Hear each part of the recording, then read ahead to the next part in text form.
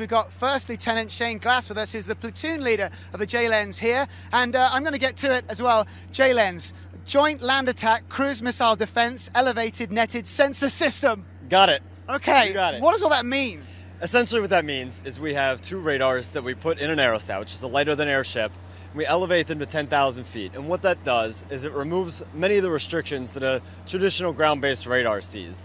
Terrain, buildings, some things that limit the range and our ability to see what we need to see. What kind of attacks are we talking about this thing can look at? What we're looking for is large aircraft and large boats. We're looking for things that could potentially carry threats that could harm our country. So the question that Sam and we're all asking is, this blimp is going up in the air. Is it looking at our data? Is it looking at our phones? Is it looking at our cars? And that's a great question. There's been a lot of discussion about that, but there are no cameras on the aerostat. We're not here to track anybody. What we're here to do is to protect our country and to keep everybody a little bit safer. Now, what about weather then? This thing goes up to 10,000 feet, correct? Absolutely, it does. So what kind of weather can you expect up there? What kind of weather is it rated for?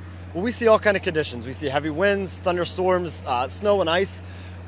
What we have on station, we have our own weather radar, and we have our flight directors who are trained to analyze these patterns so we can start making decisions before the weather even becomes an issue. In the event something does come up unexpectedly, we have a lightning protection system on the aerostat. Whereabouts is that? That's on the top part, isn't it? All around the aerostat. Okay, so that can withstand a lot of different kinds of weather, which is good. Absolutely, and of course heavy winds is another concern as well. We make sure we come down before it becomes an issue because safety is our #1 concern. And the tether itself is quite interesting, isn't it? It can really withstand quite a beating from the wind. Incredibly capable, absolutely. Now, we were talking about weather, and maybe in extreme weather conditions, you'd have to bring the blimp down, bring the JLENS down.